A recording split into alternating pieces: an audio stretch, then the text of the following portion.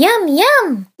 In this video, I'm going to quickly demonstrate how you can create a believable brush metal material. And I'll be using Blender for this demonstration so that potentially anyone can follow along, but this is not a Blender specific quick tip. The concepts in this video can be applied to any 3D software. So I'm starting with a basic metal shader, which you can see here. So it's set to a light gray color, the metallic value is set all the way to 1, and the roughness is set to 0.4. So with these values in place, let's do a quick test render.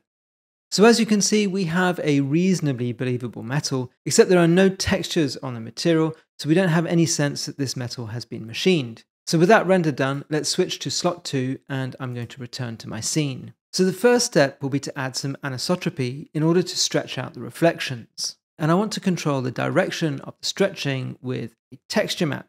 And in order to do this in Blender, I need to do a couple of things. First of all, I need to plug a tangent node into the tangent input just below the anisotropic values. And in the tangent node, I need to set the tangent to UV map. Then I can take an image, in this case it's this linear gradient that you see here, and I'll need to connect that to the anisotropic rotation input of my material. But on the way, I'm going to add a map range node so that I can control the direction of the stretching. And with that in place, all I need to do is to increase the anisotropic value, and you can see in my preview that's stretching out the reflections beautifully. And I can change the direction of the stretching using this map range node. Basically, this second minimum value here in the map range node is going to rotate the map in 90-degree increments. So if I set it to 0, that's no rotation at all. And you can see that the reflections are now stretched vertically. And if I want to rotate it by 90 degrees, I need to do a quarter turn. So that's 0.25.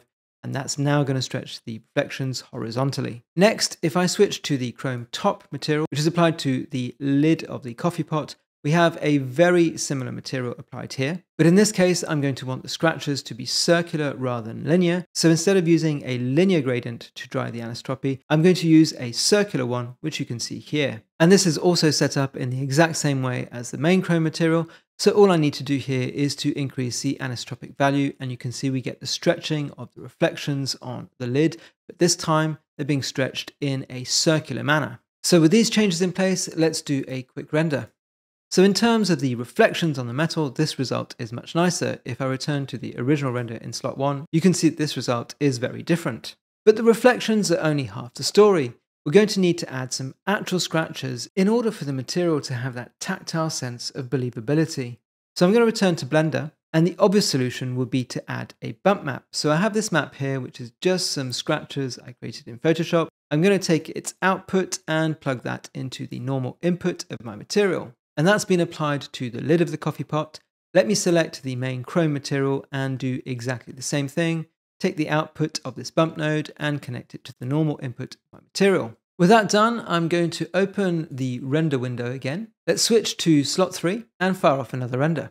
And while this might be a bit of an improvement over the previous render, you can see, especially if we zoom in, that the effect is just way too strong. In my opinion, this simply doesn't feel believable. And that's because applying the scratches as a bump map or even a normal map is going to give a result that is just way too coarse. So let's switch back into Blender and try a different approach. I'm going to disconnect the bump map from the texture node, and instead what I'm going to do is I'm going to take this image and I'm going to connect it to the roughness channel instead. I'll select the lid of the coffee pot and do exactly the same thing. Let's disconnect the bump map and connect the image into the roughness channel. And then if I return to the render window, let's switch to a new slot and I'll render the image again.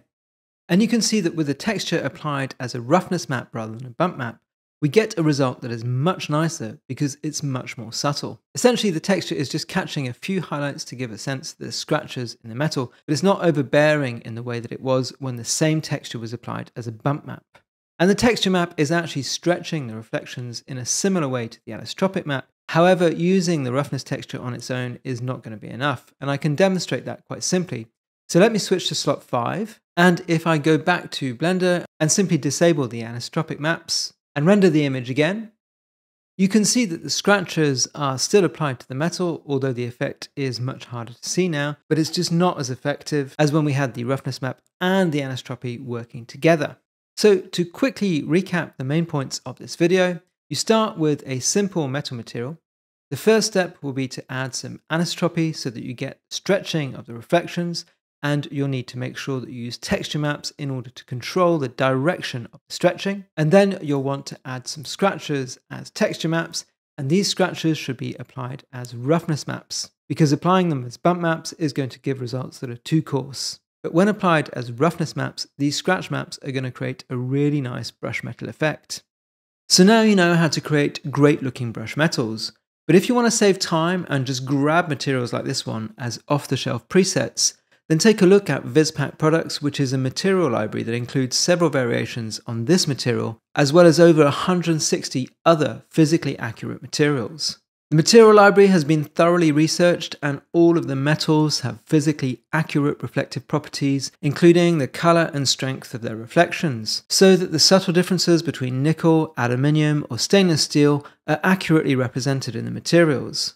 With VizPak products, you can confidently use all the materials knowing that they are accurate representations of their real-life counterparts. There are versions of the library for Blender and for Modo. So take the guesswork out of material creation with VizPak products. You can follow the link in the description to buy the library. Yum, yum!